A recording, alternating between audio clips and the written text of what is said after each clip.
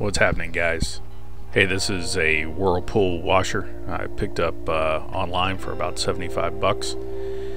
Regretfully, the control board inside was shot.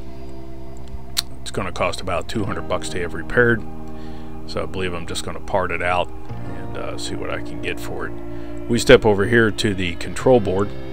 You can see coming up right here, that is the first failure point that we found. We did a little hillbilly patch job to this, and we thought we were done, and put it back in, fired it up, and you'll see down at the bottom there, it burnt out again. We come around to the back of the unit here. The MCU unit really burnt a hole in this guy. It's pretty disturbing here. Look at this, just a humongous burn mark. So the voltage regulator is probably bad on it. It's hard telling, but I'm just kind of tired of messing with it. But what was really cool was this direct drive motor right here. Really sparked my interest. Self-caned, built-in heavy-duty mounting bracket, awesome bearing assembly. This thing will just make an outstanding generator.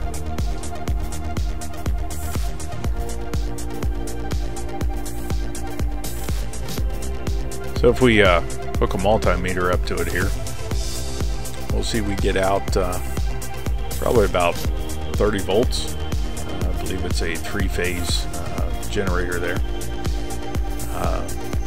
The turning to generate voltage is probably 60 revolutions per minute, will equal about 30 volts AC. You can hook up a full wave bridge rectifier to that and get some DC out of it.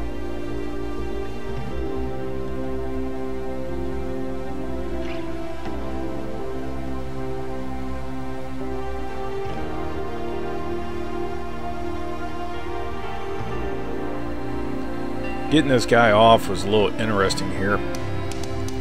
Just trying to turn it wasn't quite cutting it. So what I found out was the best way to break that guy free is to go ahead and put the wrench on there and then use a hammer to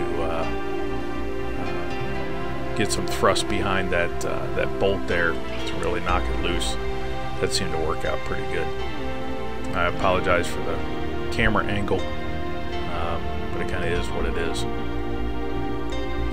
So anyway, here I'm demonstrating how to kind of get this guy off. Just keep a little bit of tension on that wrench, and you can twist that guy right off.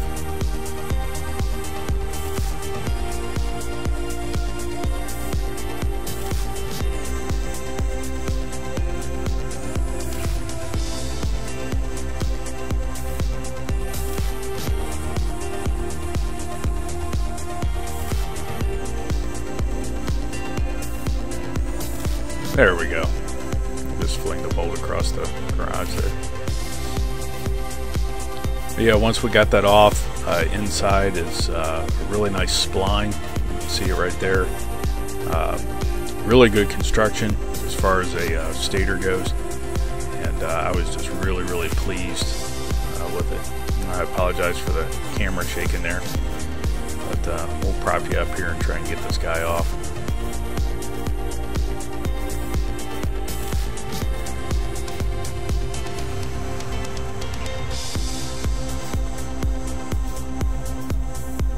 Definitely watch your fingers while you're doing this. There are some high energy magnets in there.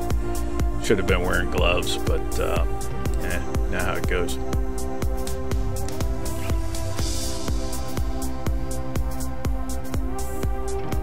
So anyway, now that I got the outside ring off there, you can see the magnets are in there really well.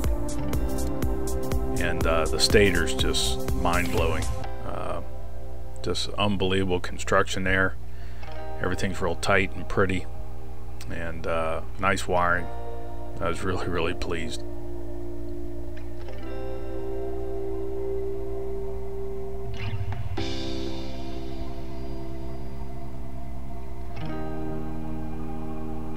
So So here we are with the stator hooked up to a light bulb, and this is a 75 watt 110 volt light bulb,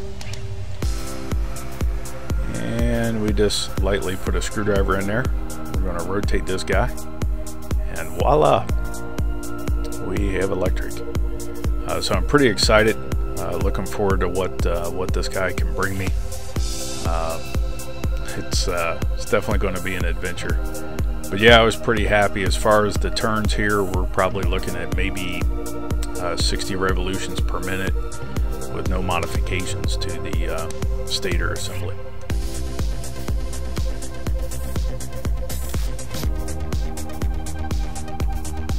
Anyway guys, I appreciate you watching, and obviously if anybody needs any parts for a Whirlpool Duet, feel free to reach out to me. I'm definitely going to be selling just about everything in here except this stator. Take care. Peace. Love you.